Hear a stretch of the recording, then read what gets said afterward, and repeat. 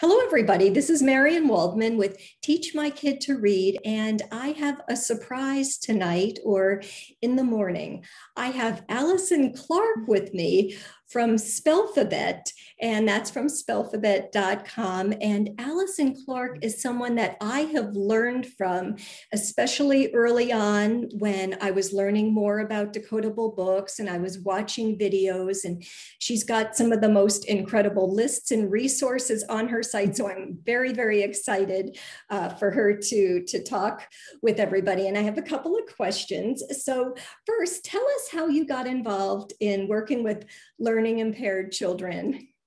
Well, I'm a speech pathologist and I was working in schools and found a lot of the kids with language impairment.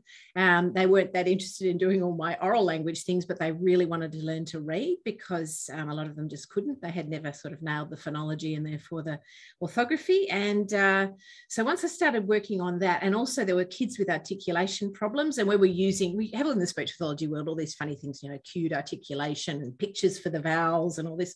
And so why don't we just use letters? Because that's what they're going to need and use, and found that these language impaired kids who were, some of them were just illiterate, came along really well. And then once they had access to written language in a non-transient visual format, that really helped their oral language. And so, they would end up, we have these language tests where, kids would get 50, where the average is 100.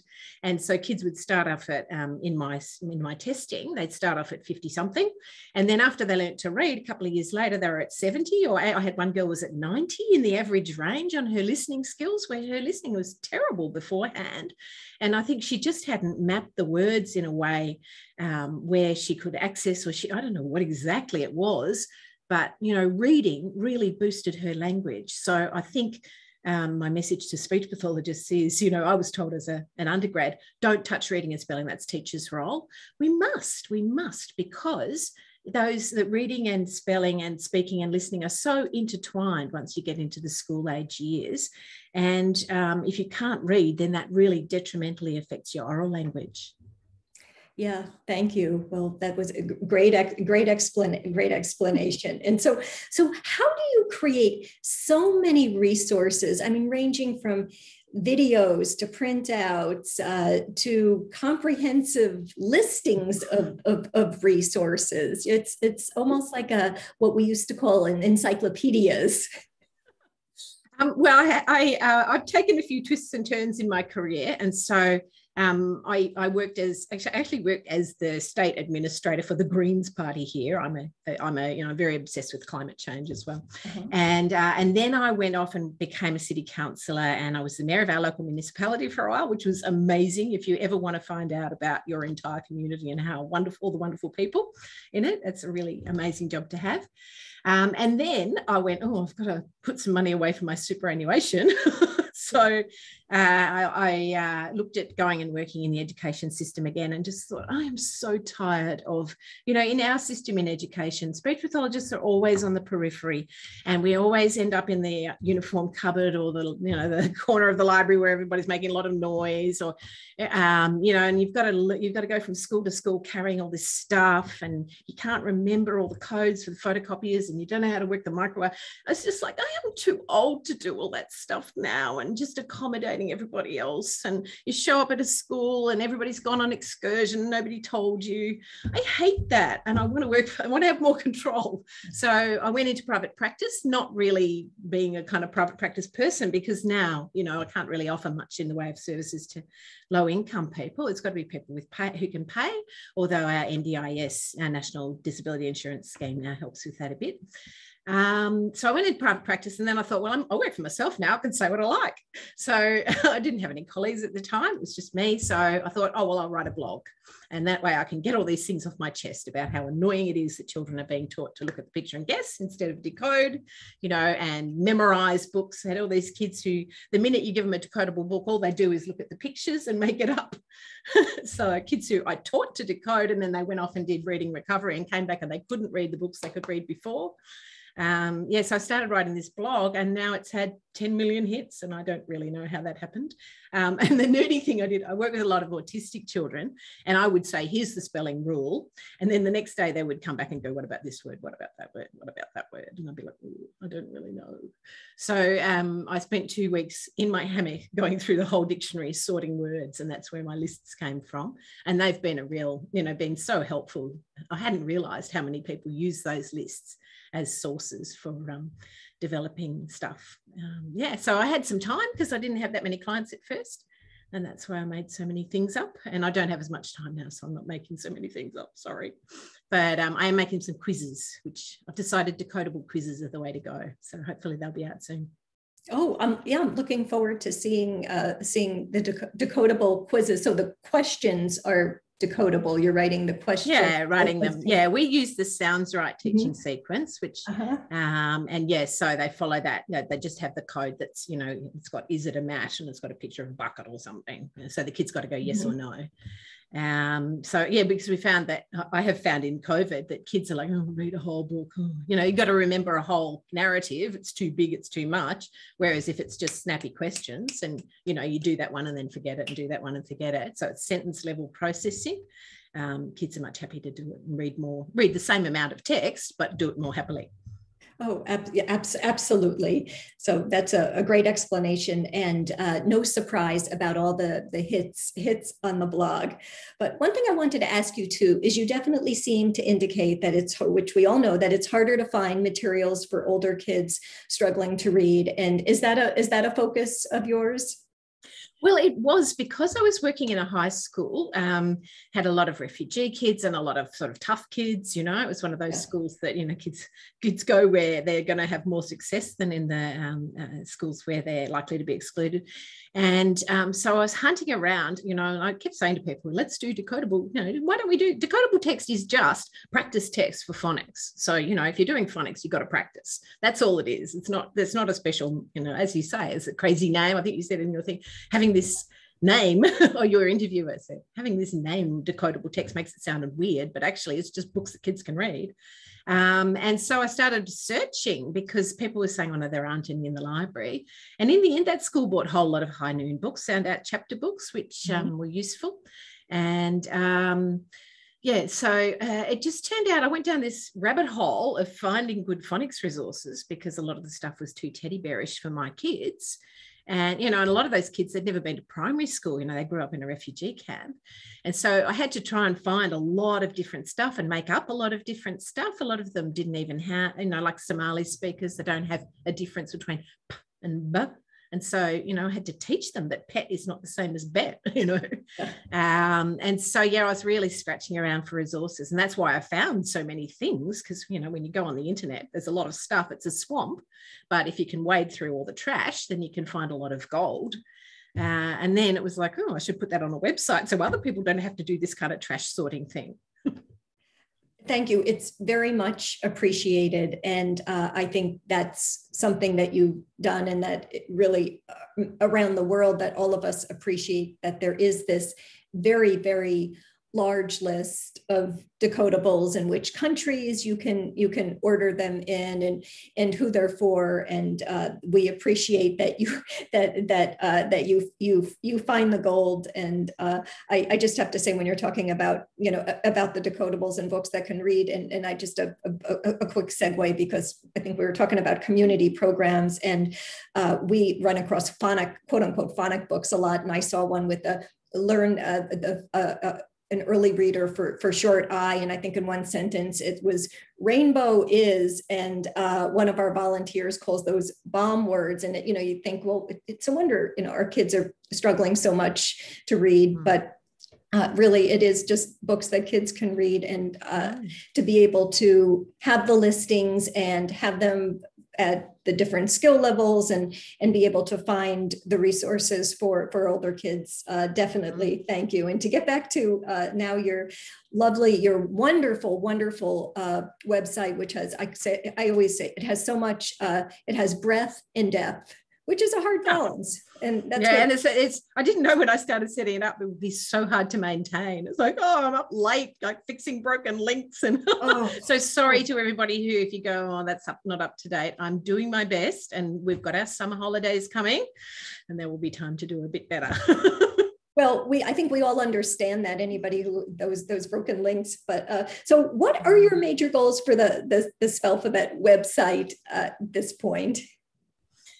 Well, to encourage the teachers and other teams of kids who are beginning to read and kids who are struggling to read. I think there's sort of two cohorts to teach in accordance with the best available evidence, which is not high frequency rote learning, high frequency word lists. That sends a whole lot of children down the wrong sort of rabbit holes. It's not predictable text. We have in schools, we have a lot of schools have the Fontes and Pinnell predictable readers and PM readers we have here. Those kind of, look at the picture and guess, memorize the text kind of books really are so bad for the kids who are inclined to not be able to crack the code. The crack the code kids will be fine, whatever you do pretty much. But a lot of kids, if they don't have that explicit direct instruction and the practice, they just end up they just go off. It's, Pam Snow from here, one of our local academics, she says it's like, on the launching pad.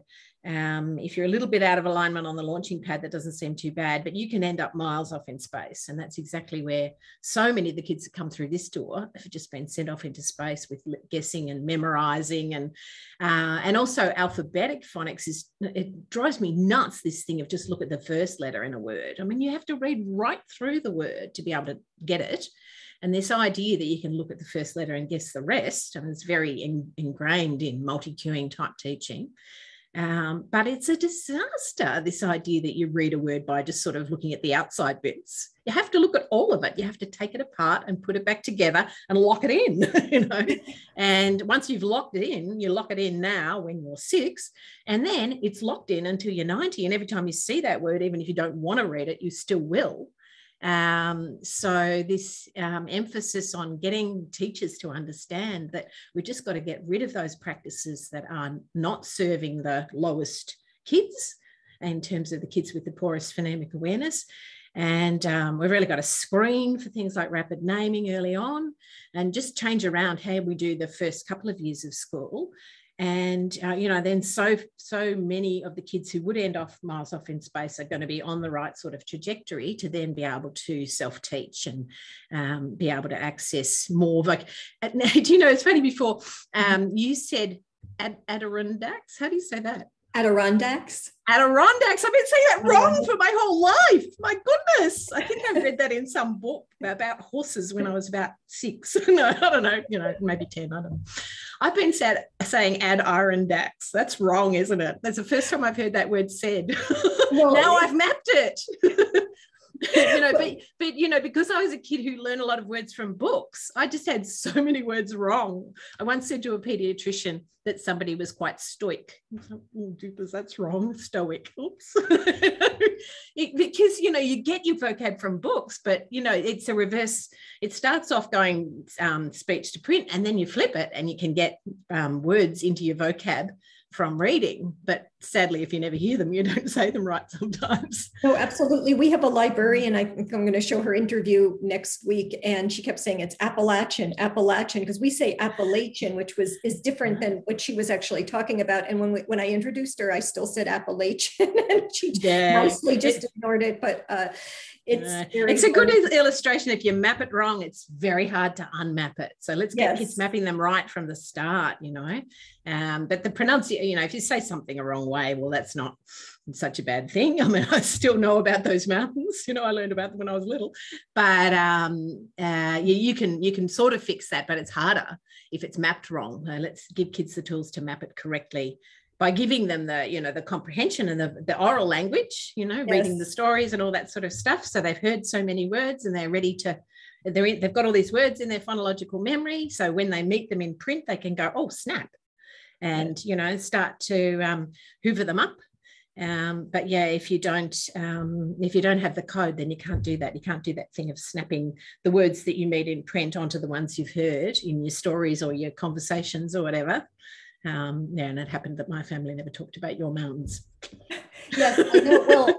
Well, now we'll just keep saying Adirondack, and Adirondack. I'm going to go off and I've got to write it down in phonetic script. I'll have a kayak waiting for you in the southern Adirondacks. I'm not getting the emphasis on the wrong syllable again. So, well, this brings up our last question. Is really, I'm talking from two sides of the planet on two different days, matter of fact. How can more of us join forces to help all kids learn to read? Do you know, I think we are. I really think we are. There's this sort of community around the world now. There's people in the UK who've sort of had a mandated phonics system in early years, but it's difficult to change. They say it takes 6 years to change a culture, really change it in a way where it won't just change back the minute you pull out the people who are doing the changing. Mm-hmm. And I think that there's a lot of people who are really slogging away and little by little taking down the things that don't work and putting up things that do work, and really networking. I mean, it's amazing that we haven't met before, but hey, here we are. And, when I first started talking about this and then ran into, we have a lovely woman who does the Little Learners Love Literacy books here, Maureen Pollard. And I remember she and I went to the pub one day early on and just went, oh my goodness, there is this sort of, my goodness, you get me, you get this thing that I really want to, this problem I see and I want to fix. And the Reading Link people get it. And, I had to put a list of change makers up on my website. And if you know any other change makers who should be on there, because I think it is a force to be reckoned with now. That so many people in so many different places are chipping away at this and networking with each other and supporting and encouraging each other. So I think, we're already doing it. And, we each go and do our little corner of the world. Yes. And do what we can to change it. A lot of the time I'm at the therapy coalface and I've got these kids who have been taught in a whole lot of ways that haven't helped them. And then I've got to try and reverse that. And at the end of the day, it's like exhausting. Do I really want to do this forever? No. I could go off and work in autism spectrum again. I could go off and work, there's so many other things I want to do in my life. Let's hurry up and fix this problem because it's so annoying that so many people have poor literacy. It shows up in the data and we have to make that change. Yes, well said. And so here we are from New York to Melbourne, Australia, and we're connected and we're going to be connecting more people, and your work is very valued. It influences the information we can provide to parents and librarians, and I'm sure a lot of people in this group watching today have used your resources and lists. So thank you so much for being here tonight, and I look forward to further conversations. Yeah, thank you.